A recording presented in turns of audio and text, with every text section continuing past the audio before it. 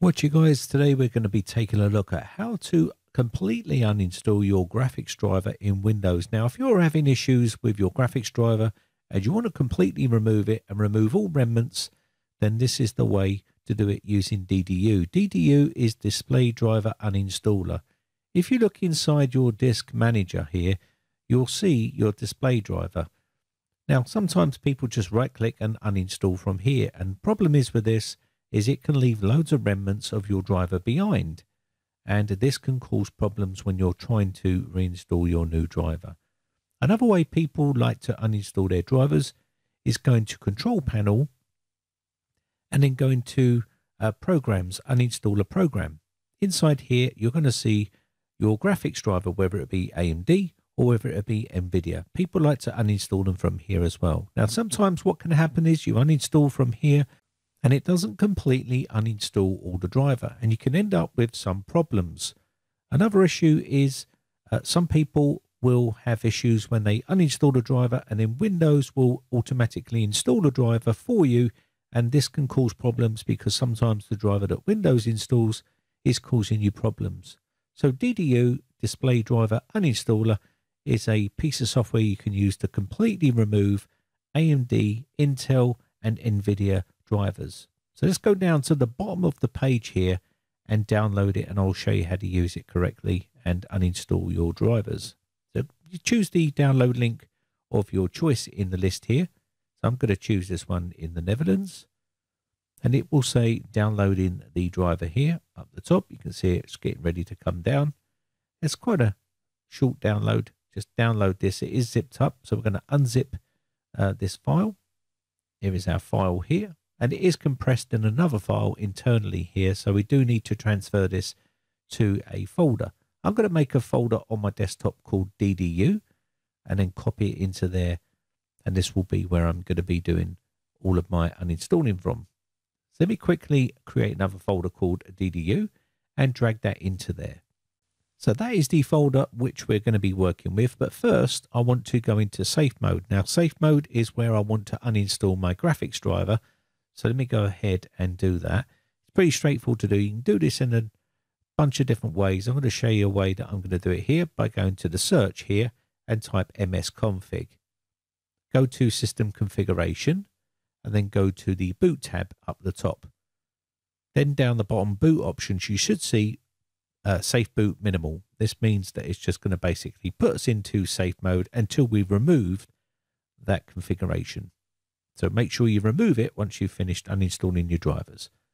Now we need to restart our PC, and I'll put the camera on so you can see basically what it looks like. Now, it's not great quality picture, but you can get the general idea of how to uninstall the driver. I can't capture the screen and uninstall the driver at the same time unless I use my capture card, and I can't be bothered to set that up. But let's go ahead and record the screen here. So I'll let it get to safe mode. So here we are in safe mode at the desktop here, and you can see it's in safe mode because the screen is black, and also we have safe mode in each corner. So let's go and unpack DDU here. So you should see Smart Screen cannot reach right now. So just unpack this and extract it. There we go. And this will put a folder inside our DDU folder. We can now go inside that folder, and there will be an executable file here which we can then click on, and this will open up a program. You can read some of this information if you want to. I'm just going to click OK here, and this will give us some advanced options. Now, if you're having issues with Windows installing a driver that is causing you problems, then down the advanced options area here, you should see prevent downloads of driver from Windows updates. This is an area where you can put a check mark in to stop Windows from forcing drivers onto you when you're having an issue.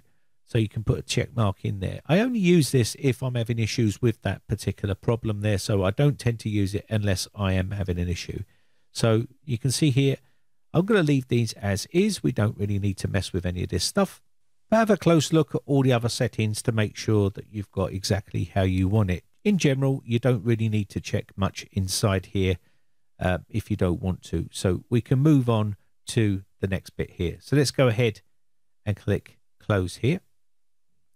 So I'm going to click close, And now we get the option to select a device type. So I'm going to put GPU and I'm going to select NVIDIA. But you've got NVIDIA, AMD and Intel, but we're going to go for NVIDIA because we've got an NVIDIA card. Then we can click clean and restart. So basically this is highly recommended, and it's going to clean out any drivers that are left behind. So if you're having issues with a driver, maybe you've started to install old drivers, new drivers, and it's now become a bit of a problem and you're getting some sort of conflict or glitching or something like that on the screen, you need to clean and remove all of the driver remnants from that PC.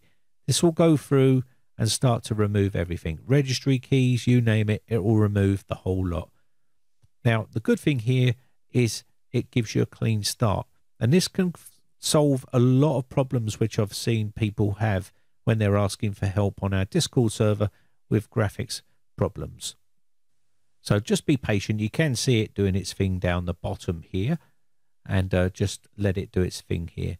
Now we'll say that try to be patient with this. I'm going to try to show you the whole thing here because I don't want to skip any of the removal process so you can actually see when it's finished. Now it will restart your PC and then it will go back into safe mode, and you can install your graphics driver if you wish from there, or you can go straight to the desktop and install it, which I will probably do.